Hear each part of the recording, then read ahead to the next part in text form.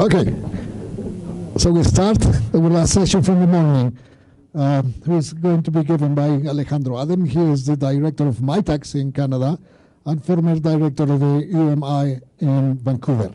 He will speak on the taste of groups, topology, and representation theory. Please.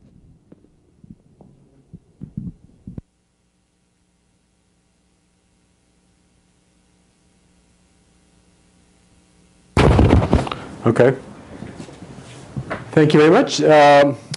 Well, it's a pleasure to be here as a student, former student from UNAM, a former UMI director, and just a person who likes international collaborations.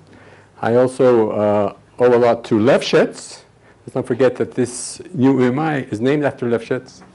Lefschetz played a historic role in Mexican mathematics, creating a lot of activity, especially in algebraic topology, a very strong school in algebraic topology in Mexico, and later on also in dynamical systems. And he even sent people to get degrees in applied mathematics. So the influence of Solomon Lefschetz on Mexican mathematics is really extraordinary, and it's, I think, very fitting tribute that his name be assigned to this new UME. Okay, so I'm going to give you a kind of a leisurely introduction to some topics. I was told by Pepe to give you a taste of what groups, of a certain topic I might be interested in. And towards the end, there'll be some more hardcore things, but we'll see. Okay, so I'll start out in a very elementary way. All right. First of all, okay, so we do away, we're not into geometric, very rigid geometric structures or even rigid algebraic structures. We're thinking of this as topologists. So, but we do want to consider nice topological spaces. So certainly compact manifolds fit in that. More generally, you'd think about spaces built out of cells, so-called CW complexes. And one of the things you learn in mathematics is that to understand a space X, you have to study its group of symmetries. And a lot of what we saw today was, of course, disguised versions of that kind of problem. Now, we think of a group as realized as a group of symmetries for X if there's a group homomorphism from G to the homeomorphisms of X. And here, of course, I'm talking in the topological category. You could look at diffeomorphisms, symplectomorphisms. You have more algebraic things. Now, the term on the left here denotes the group of homeomorphisms from X to X. And in this case, we would say that the group G acts on the topological space X.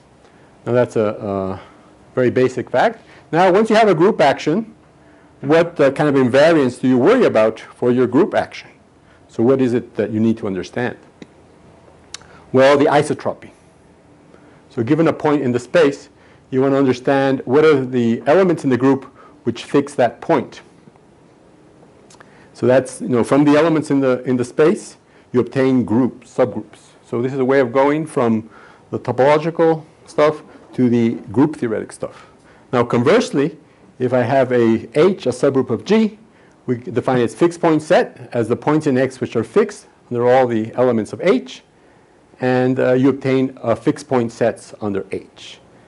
So that is giving you a way of going from subgroups of G to subspaces of X, and you have the relation that if H is contained in K, then the K fixed points are contained in the H fixed points of X. So all the information about the isotropy, all the information about the fixed point sets, these are all required to understand the equivariant structure of a topological space.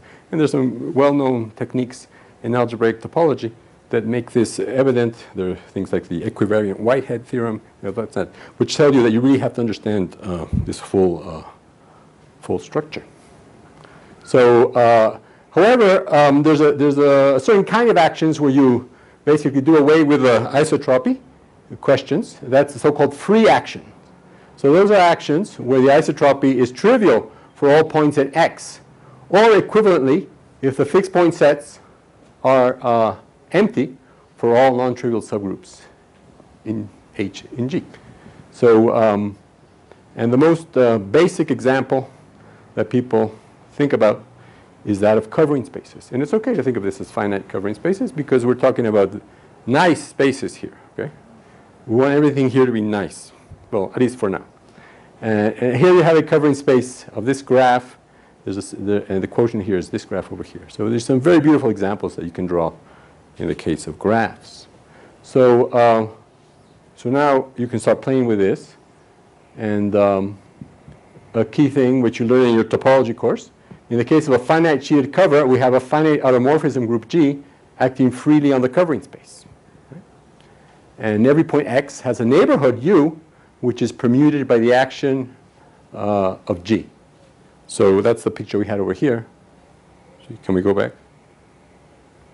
No, you can't. Oh, sorry about that. Here, you have these inverse images. These are moved around, and they're all disjoint, right? And they all cover this basic elementary neighborhood downstairs. Okay, so now we define the quotient space for the action as follows. So we say that 2 points are equivalent if there is a G which takes one to the other. So this is a nice equivalence relationship, and 2 points are equivalent if they're in the same orbit. So it's a very standard thing. And now you can take the space of orbits. So what I do then is, given a point here in M, you map it to the equivalence class of its orbit. So if we're talking about free actions, then this is a nice covering space. And if this is a manifold, then this will also be a manifold. However, in the case that we're seeing before, if it's not a free action, then you get an orbifold. And the question was raised last time, well, do those singular spaces have the structure of an orbifold? And one of the beautiful formulas you have here for Euler characteristics is that the Euler characteristic of M is the order of the group times the Euler characteristic of the quotient space. And this is very easy to verify, just because you look at inverse images of the cells here. They give you as many cells here as the order of the group. And there's by taking a sufficiently fine subdivision, you can prove that. So that's a very, very nice formula that you can play around with. Oh, I have some pictures here, but okay. Okay, so here's an example for you. A surface of genus 4 and a free Z3 action. You're rotating here. You have an axis here which you can rotate on. And in that example, the Euler characteristic is equal to -6 because it's a surface of genus 4, and it's 2 minus 2g is the Euler characteristic, so it's -6. So if you divide out by the Z3 symmetry, you obtain a surface of Euler characteristic equal to -2, which looks like this. So those are very beautiful, very simple examples which you get from Riemann surfaces. Now, a general problem you can pose here, given a compact manifold M, describe all finite groups that act freely on it. Problem for you go and do as homework. And we say, and we always like to say, there are always situations you can do. The n-dimensional disk, yes, if you have an action, any map from the n-dimensional disk to itself will have a fixed point, and hence there's no non-trivial finite group acting freely on M. So that's a very simple example. And of course, up to deformation, of course, you can extend this. Now, here's the basic example. Suppose you have M, the surface of genus 3. Which finite groups G can act freely, preserving orientation on M? And this is a condition just to make it easier exposition. So that would be the condition that M mod G does not contain a Mobius band. Well, now here you have the Euler characteristic of M is equal to -4. And given that the Euler characteristic of the quotient must be even, we see that the only possibility is for the order of the group to equal to 2, G equal to Z mod 2, and M mod G is a surface of genus 2. So it's very, very rigid, very beautiful. And the key thing here is that we have an Euler characteristic which is positive. And we'll get to that. So now what about an even dimensional sphere? We had to mention Lefschetz here. If you have a map, two maps from the even dimensional sphere to itself, if they do not have fixed points, then their composition has a fixed point. And that's just a question of degree. Right? Because if -1 times -1 is equal to 1. Now, if G acts freely on such an M by the above we have that the product of any two elements in G must be equal to 1. Therefore, the group is either trivial or Z mod 2. This, of course, does occur as the antipodal map. So anyway, all those examples I gave you, which are considered, someone was saying, what does trivial mean? Something I can figure out in 7 minutes. What was it? Our basic examples, let's say. Okay. So now the question is, well, what about finite group actions on an odd-dimensional sphere where the Euler characteristic is 0 and this simple scheme kind of breaks down? So then you get to the Smith theory, and group cohomology plays a role here, as there's some questions about spherical space forms. So let's take a leisurely stroll through this. Basic theorem: if a finite group G acts freely on a sphere, then all of its abelian subgroups are cyclic. That's the one of the fundamental theorems of Smith theory from around 1940. Now what this means is that if G does not contain any subgroup of the form Z mod P cross Z mod P, or should I say Z mod P cross Z mod P, for P a prime, the so-called P squared condition. It's a very beautiful fact which can be proved basically using cohomological methods. And here are examples. You can show that every cyclic group acts freely on an odd-dimensional sphere, just as in fact every circle does, so it's a subgroup. The quaternion group of order 8 is a subgroup of S3, so it acts freely on it. In fact, all those examples that Christoph was talking about, every finite subgroup of SU2 acts freely on a three-dimensional sphere. So these are quite familiar to topologists who do this kind of thing. Okay. Now, there's a very beautiful theorem due to Milner, which introduced more geometry. What he says is that a finite group, G, acting freely on a sphere must have every element of order 2 in its center. So that means that every element of order 2 in the group has to commute with every other element in the finite group. So that's a very interesting restriction that arises from the geometric setting. And here we have the example, which at the time was kind of interesting.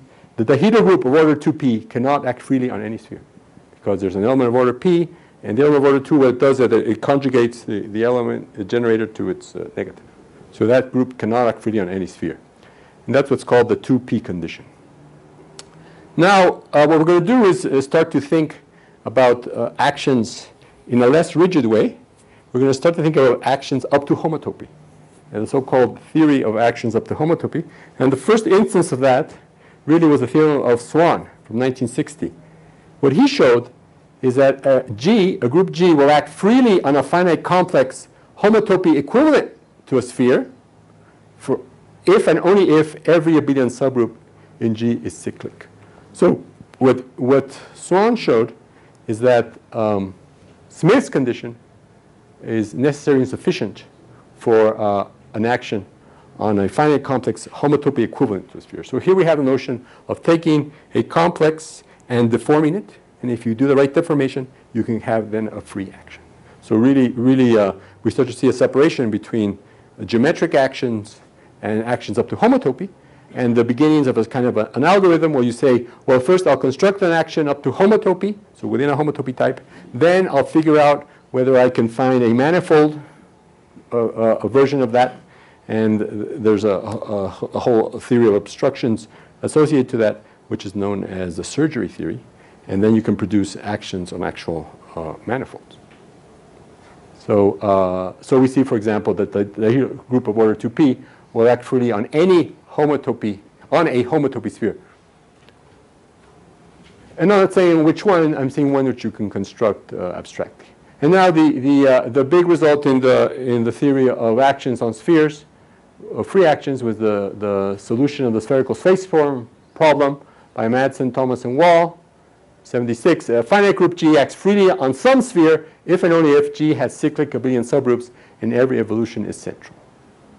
So, and that of course is very satisfactory because it's an actual action on the sphere. It's actually, you can get these to be smooth actions.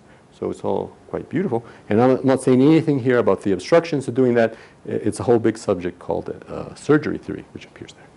So now what we want to do here is maybe think about this from a more modern perspective. So instead of considering group actions, we want to look at homotopy group actions. So this is kind of joint work with by myself and Jesper Gronel. So what are we going to do here? So what does it mean then to act on a space, right? So before we had talked about actions where the way you acted was through homeomorphisms of the space to itself. But now, instead of homeomorphisms, we just want to act by homotopy equivalences.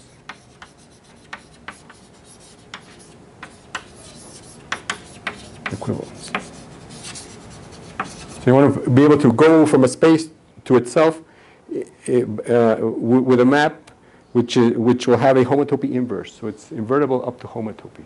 So this is a very, it allows you, one of the important things about algebraic topology at the time was that it allowed you to go from the rigidity of homeomorphisms to homotopy equivalence, and homotopy deformation to construct homotopy invariant objects. So if you can show that a theory was invariant under homotopy, then you can show that it's very robust and would allow you to give you some interesting information. So now you would like naively to say, let's take a map from G to out of X and try to construct that. Now there was an attempt to do that in the 70s and 80s. I guess it was George Cook and some other people. It becomes very messy, and it's not something that works very well. So what we propose here is a derived way of doing that. So instead of looking at the groups, the monoid, let's look at the classifying spaces. So briefly, what is a classifying space? Well, its classifying space is a complex admitting a principal G bundle over it, such that the total space is contractible. So this has G has a free G action. This is a principal G bundle, and this space over here happens to have be contractible. That means that it has a homotopy type of a point. And one of the nice results is that any principal G bundle over a nice space X can be pulled back from the universal bundle. So this is the picture we have of if you have a space M and you want to consider principal bundles over M, principal G bundles, we have this so-called universal principal G bundle, U2 Milner, and you can pull it back like this, and you'll get this principal G bundle, which is the pullback of this one here. So in fact, you're classifying principal G bundles using these maps down here. That's a very beautiful result due to Steenrod. So so classifying spaces classify bundles. Also, if the group is discrete, then the BG is in fact an example of an Eilenberg-MacLane space of type G1. So it's a KG1 for G discrete, when G is discrete. And that's a space, all of whose homotopy is concentrated in degree 1, and it's precisely just the fundamental group, which is G itself. So okay, so now what we're going to consider are homotopy classes of maps from BG into B out X. And the philosophy of this is that, just as when people study things like GLNZ, very, very complicated group, and you want to consider finite subgroups of GLNZ, there are people who study the finite subgroups of GLNZ, how these things work. If I want to understand out X, I'm going to put a B here, and I'm going to be studying maps from BG. So this is going to be a way of understanding how these things sit in there and interact. So that's what we're going to call homotopy group actions. So a homotopy group action is simply going to be a homotopy class of maps from BG to B out X. Okay. So cohomology plays a big role here. I'll try to say not much about cohomology, but we're more than halfway through the talk, right? So they say in the good talk, your grandmother should understand the first 5 minutes, probably, and you yourself should not understand the last 5 minutes. So we're getting there. So associated to a homotopy group action, you have a fiber homotopy equivalence class of fibrations. So in fact, it's a one-to-one correspondence between homotopy group actions and these homotopy equivalence classes of vibrations. And that is realizing the action up to homotopy. So what did you do? What is it that we want to do here? Let's take X to be a nice compact space, a finite complex, and that'll be our sort of fixed homotopy type that we're looking at. And then we're going to be looking at homotopy group actions on that, so maps from BG into BLX. And that is then equivalent to considering these equivalence classes of vibrations. And this space is the homotopy orbit space of this action, and is an invariant of the homotopy action. So whatever you do, given our homotopy class, this is going to be an invariant, and therefore it's up to homotopy, and therefore its cohomology is going to be an invariant. So now we can also, and I won't give you any details, but there's a representation, mg of x, which can be defined using the homology of the universal cover. And we obtain here a very nice theorem, which tells you the following. Given a homotopy G action on X, then the cohomology of this invariant, the cohomology of this homotopy orbit space, is finitely generated as an abelian group if and only if this module is a projective module, in which case G acts freely on a finite dimensional complex Y homotopy equivalent to X. Moreover, if the module is stably free, then G acts freely on a finite complex homotopy equivalent to X. Let me unpack that a little bit. So now, see, you have your homotopy type, and you have a homotopy action.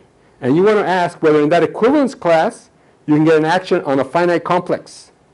Okay? Is there an action on an actual action, a geometric action on a finite complex, which is in that equivalence class? And it turns out that it is true if and only if this cohomological invariant is a finitely generated abelian group. And now that is equivalent to having this module be projective as a representation. Now that's a beautiful theorem due to Wall, the classical theorem of when, addressing the situation when you have a complex which is finite dimensional in terms of cohomological invariance, right? Taking cohomology with coefficients. And you have a projective module, and so that's finite dimensionality. And now to get an actual finite complex, there's something called the finiteness obstruction, and that is measured here. This is a projective module, but if it is stably free, meaning that if I can add a finitely generated free module to get a free module, then I can always do a finite complex. That's an algebraic condition. And what I'm hiding here is that really it's an element in K naught here, right? And you want that to vanish in there, right? So there's some K theory here which we're not. We're trying to explain it very simply. So these are what we call homotopy free group actions. So in fact, we can show that a homotopy action of G on X is free if and only if it is homotopically free for every subloop of prime order. So that's a nice result because it, when you look at an action, on this geometric action is free if and only if every subgroup of order P acts freely on the space. And you get the same thing up to homotopy. But what you need to do here is instead of using fixed points, you use homotopy fixed points. And that is look at the maps from this contractible G space G into Y, the G equivariant maps, and those are the so-called homotopy fixed points. So anyway, that's an invariant of a homotopy action. Now, we'll say, let me introduce here the notion of periodicity, because it's a very important one in this game. And if you don't know cohomology, well, my apologies, but it's the notion, cohomology is an algebraic invariant of a topological space, and it's like a potentially an infinite number of abelian groups, but under some favorable conditions, they start repeating themselves in a pattern. And that's a very beautiful situation which occurs in topology. And the most striking examples appear in the cohomology of finite groups. For example, if you take the cohomology of a cyclic groups, here. Let's take the reduced cohomology.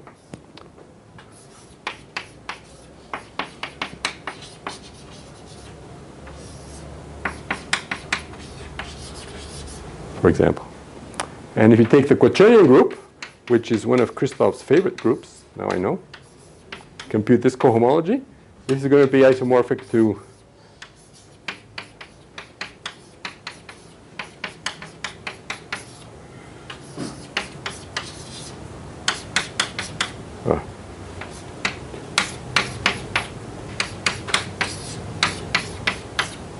and 0 odd. So it repeats. It has a fourfold periodicity. So this cohomology has fourfold periodicity, and that in fact corresponds to the fact that it's acting freely on a three-dimensional sphere. So anyway, this is the notion of a cohomology of a space being periodic. We say it is periodic if there are integers Rs greater than 0 and a class alpha, such that for any coefficient module m, cup product with this alpha induces an isomorphism in all sufficiently high degrees. And the basic example is from Artin and Tate. For a finite group G, the space BG has periodic cohomology if and only if every abelian subgroup in G is cyclic. So that ties in the Smith theorem with group cohomology. So then what people saw is that the notion of groups acting freely on spheres was tied in directly with the notion of periodicity in group cohomology. Now this notion here is true for any topological space. In fact, this definition is due to myself and Jeff Smith, I think, if I remember correctly. Okay, and then we get an interpretation of one of my theorems with Jeff Smith, which says the following. Given a G homotopy action on a simply connected finite complex X, then the homotopy orbit space has periodic cohomology if and only if this module admits a periodic projective resolution. And in this case, G acts freely on a finite complex Y homotopy equivalent to a product where now you have a sphere across X for some n greater than 0. So this is the case of what we call homotopy periodic actions. So that invariant we have, if it has periodic cohomology, then what that tells you is that the group will act freely, not on the space itself, but on the space cross some sphere. So you can take care of the action, but you have to cross with a sphere. Now, if you take the case of a point, then that tells you that if a finite group has periodic cohomology, then it will act freely on a sphere. So this is Swan's theorem is the case x equal to a point of this result over here. And so these are what we call homotopy periodic actions. And the corollary here, if there is a homotopy periodic action of G on a sphere, then the group acts freely on a finite complex X, homotopy equivalent to a product of two spheres. So it's a very nice result that homotopy periodic actions give rise to actions on a product of two spheres. And I should say it's an open problem to understand what are the finite groups that act freely on a product of two spheres. So it gets quite complicated, and I guess I'm almost out of time. So it's not hard to see that the groups acting homotopy periodically on a sphere must have rank at most 2. And the basic problem here is determine all finite groups G that act homotopy periodically on some sphere. And the theorem here is the following. Well, first of all, a bad group. So you take a semi-direct product. You take SL2Z with the natural action on ZP cross ZP. You take the semi-direct product for P and naught prime. Then this group cannot act homotopy periodically on any sphere. So that was the first kind of obstruction that arose in the initial experiments. And now we have a theorem which says a rank 2 finite group G acts homotopy periodically on some sphere if and only if it does not P prime involve the group's QDP for any odd prime. So that is telling you that in terms of the group structure up to a prime, up to primes away from P, that is the only problem that you have in terms of constructing homotopy action.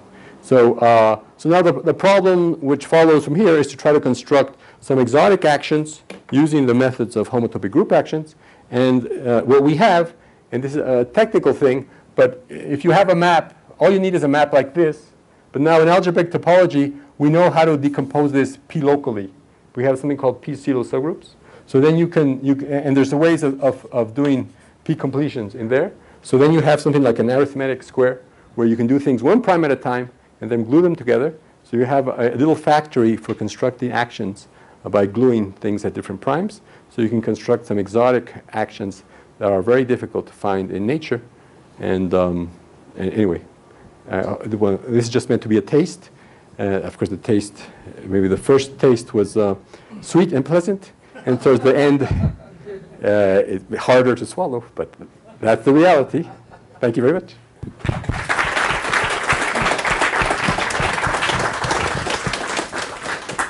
Any question or comment? Yes.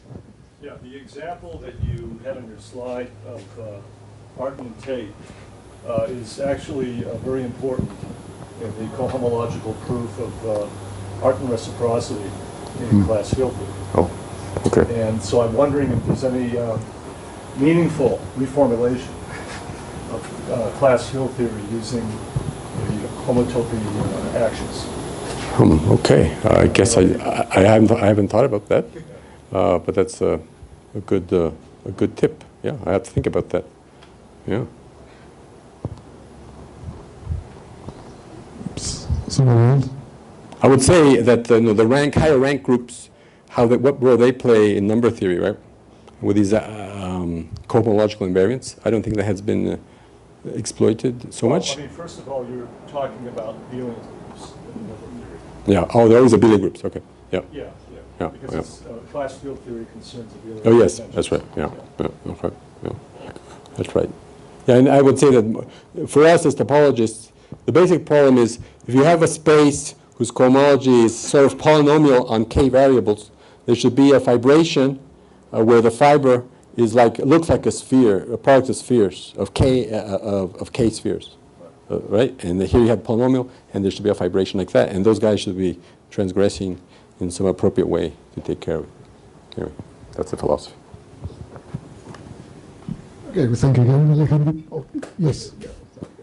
I'm sorry, this restriction to finite groups is part of your taste. Is that correct? Oh, I'm sorry. Yeah, you never mentioned other cases which are presumably also very interesting, right? Oh, of course, yeah. And in fact, if I go back to this theorem here, you can consider the situation of a discrete group, right? And there's a theorem that says if you have a discrete group of finite VCD, which has periodic cohomology, then it acts freely on a sphere cross Euclidean space. So we can prove that. It was a conjecture made by Wall. So yeah, indeed, you can take discrete groups and plug them in here, and it tells you things about those homotopy group actions. Yeah, so this is just to keep it simple. I just did the finite groups, and the representation theory, of course, is a lot easier too. So of course, yeah, we take B gamma, if you want, into B out X. What is strange to me, at least, that you never mention Lie groups and why they appear, why they're in distribution of many physical symmetries. Okay. You don't need them. Well, I would say I'm hiding them, right? Because I'm being a Bourbakist, right? But many of the examples come from the finite subgroups of Lie groups, right? And because there are natural actions which are sitting there. And in fact, we're able to realize examples from this theorem using finite subgroups of unitary groups and then the associated Stiefel manifolds which come out of that. Yes, so that's a very good point. Okay, well, thank you now.